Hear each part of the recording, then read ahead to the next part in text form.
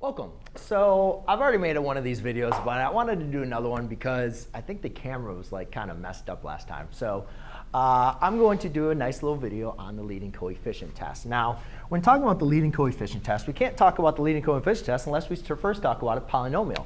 And remember, a polynomial can be in the form of a sub n, or x to the n, plus a to the n minus 1, x to the n minus 1, a sub 1, x sub 1, plus a sub 0. Now, to understand all of this or really comprehend it is not really that necessary.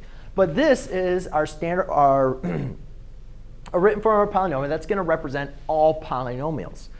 Now, when dealing with the leading coefficient test, we're really not going to be concerned with every single part of the polynomial, but only what we call our leading term. And that is going to be our first term when our polynomial is in descending order. Notice how this goes n, then n to the minus 1, and then it's going to keep on going all the way down till you get x to the first and then x to the 0, which I didn't write in here because x to the 0 would be to the first power. So we're really not going to be concerned about the rest of it. As long as we have our polynomial in descending order, we're just going to be concerned about our first term of our polynomial. Now, this is what we call our leading term. And remember, our leading term, the degree of our polynomial, is going to be n. So we'll say the degree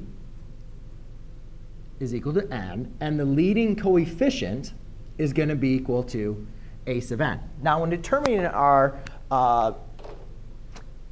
leading coefficient test, what we're going to do is we're going to look at the degree and the leading coefficient of our polynomials. And we have to make sure it's in descending order first. But then what we're going to do is we're just going to investigate looking at the degree and the leading coefficient and determine what our end behavior is going to be for our polynomial. OK. So what I'm going to do is I'm going to do kind of 3 different graphs. And I'm going to make this pretty busy over here. So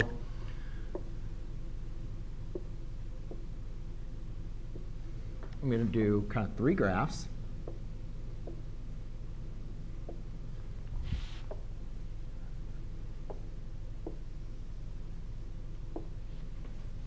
All right. Now, what we're going to do is what we need to understand about looking at polynomials is there's only 4 types of end behavior that we can have with the polynomial. So first of all, when looking at the degree, all we're going to be concerned about a degree is if it's going to be even or odd. That's it. It can't be positive or negative because it's an exponent. And if it was negative, then it'd be in the denominator, and we wouldn't have a polynomial. So we're going to look at the degree. Is it even, or is the degree odd?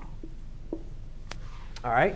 Now, when the degree is even, I always like to look at our most common type of even function, which would be the x squared. So here's an example of x squared. And here's an example where our degree would be odd. So if I said f of x equals x squared, and here f of x equals x cubed. Now, you could use x to the 4th. You could use x to the 5th. You could use x to the 10th, x to the 11th. It doesn't matter what degree you're dealing with. I like to deal with the easiest ones or the most simple ones that we're familiar with. But as long as you have your degree is even, all even polynomials are going to have the same end behavior. So let's go and graph our x squared. Now we need to look at our LC. When our LC is going to be positive or when our LC is going to be negative. So I'm kind of running out of a little room here.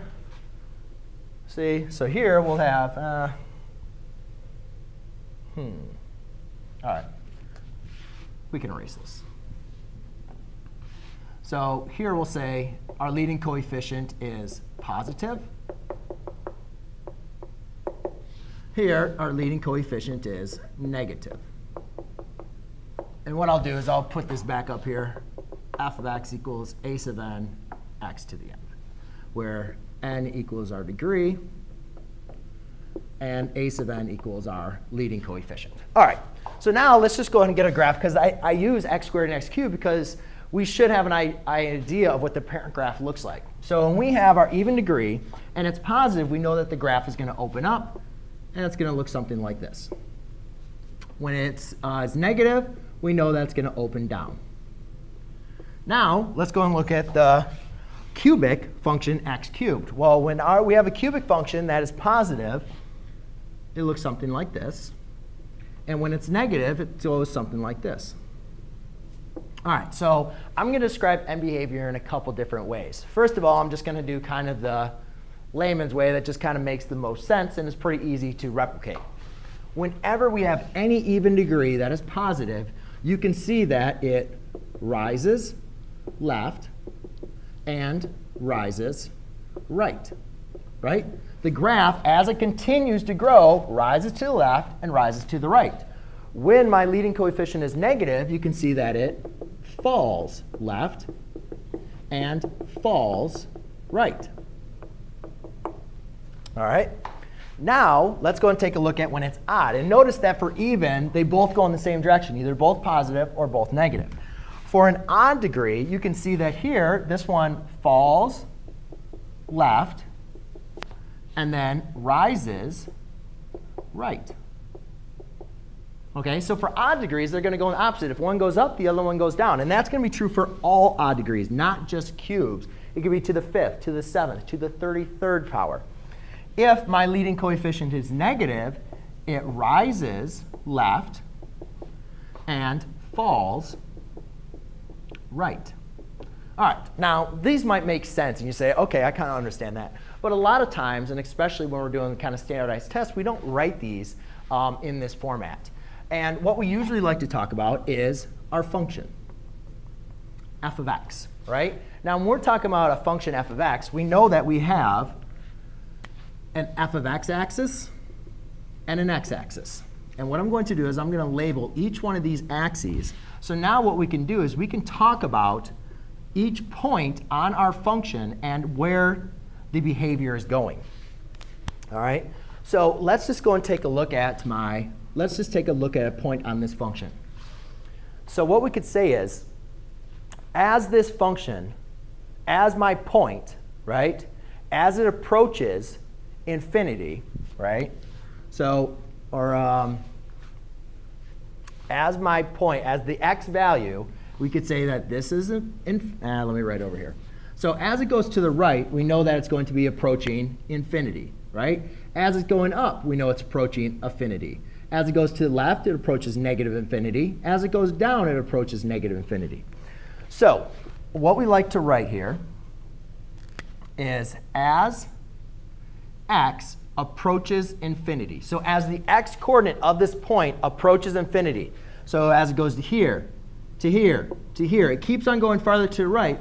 Where is f of x going? Well, the f of x function is going up as well. So as x approaches infinity, f of x approaches infinity.